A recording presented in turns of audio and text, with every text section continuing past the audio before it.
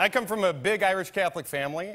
This past Easter, went to church with my mom, and it was the first time I've been to church since, I don't know, like one of the other Easters, I guess. I was kind of afraid I was going to forget some of the Catholic choreography. Like, there's a lot of memorization that has to happen before the Catholic Mass. Didn't want to mess up my lines in front of Mom. But I was doing great till I got in line for communion, got up to the priest, and then the priest said, "Body of Christ." And I blanked.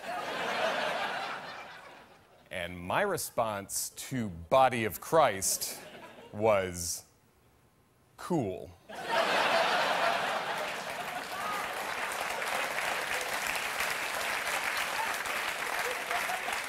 Which is incorrect, turns out. The correct response is amen. By the way, if you're ever in church and don't know what to say, amen's a pretty good go-to.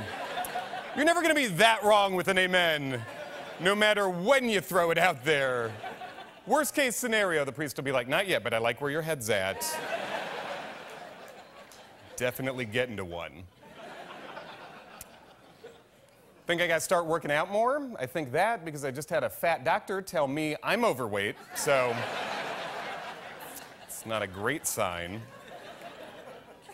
He was a very fat doctor, and he told me, "You're 6'2", 200 pounds. According to the BMI chart, the body mass index, that's technically overweight."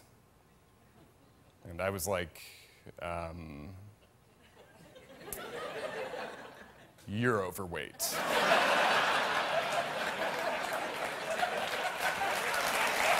Right? And I swear to God, his response was, "Oh yeah, big time." And that was it. That was the end of the medical advice.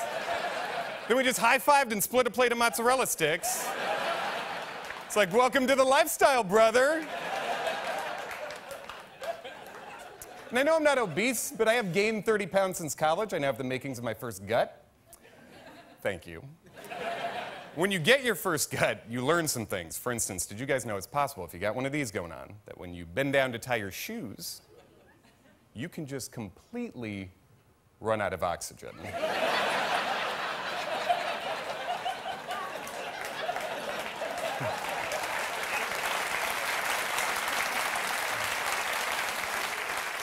Surprise, I didn't know that. That was a surprise. It was also a surprise to me specifically how many pounds I weighed, because I don't step on scales in my life. I don't step on scales for the same reason that I don't ask for a receipt at the ATM.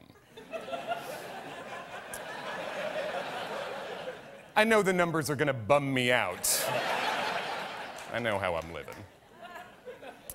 They just opened up a dollar store right next door to where I live in Queens, and I went in to check out the merchandise. Most of it was pretty regular dollar store stuff, but one thing surprised me. They were selling pregnancy tests. At the dollar store. I feel like that's for the lady who doesn't really want to know if she's pregnant. It's like she wants to have a ballpark idea, but she does not want to have a definite reason not to drink tonight. You know what I mean?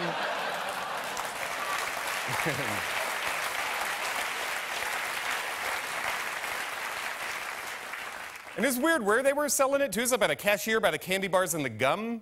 Like someone's gonna buy a pregnancy test as an impulse buy at the store. Like, yeah, I think I'm good to go with my paper plates. That's the main thing going on in my life right now. Oh, that's right, I totally forgot. I might be a mom. Totally spaced on that minor life detail. I want a major medical diagnosis, but I don't want to pay more than I would for like a king-size Snickers. So just throw that right in there.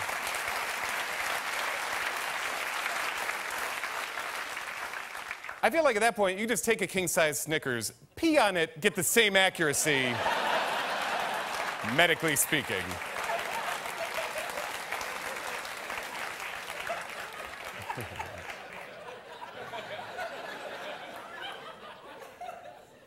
I don't want to brag, but I do have a pretty clean criminal record. But when I was 14, I did get busted at a Walgreens trying to steal condoms.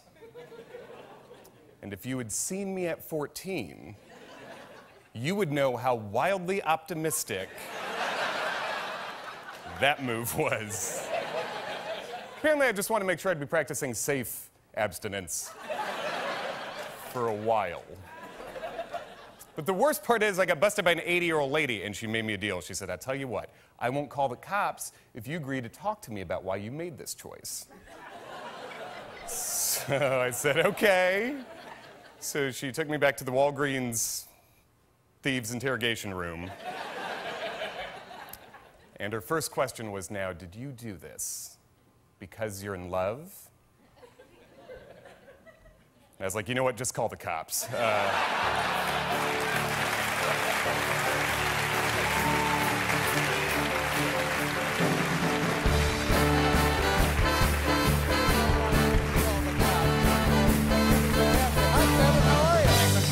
To work here, is that right? Yeah. I kind of remember seeing you around. I walked the halls a bit. Yeah, things have been going pretty well for you. Yeah, great now. Yeah. Very funny, ladies and gentlemen. He'll be in Chicago at the Underground Comedy Playhouse.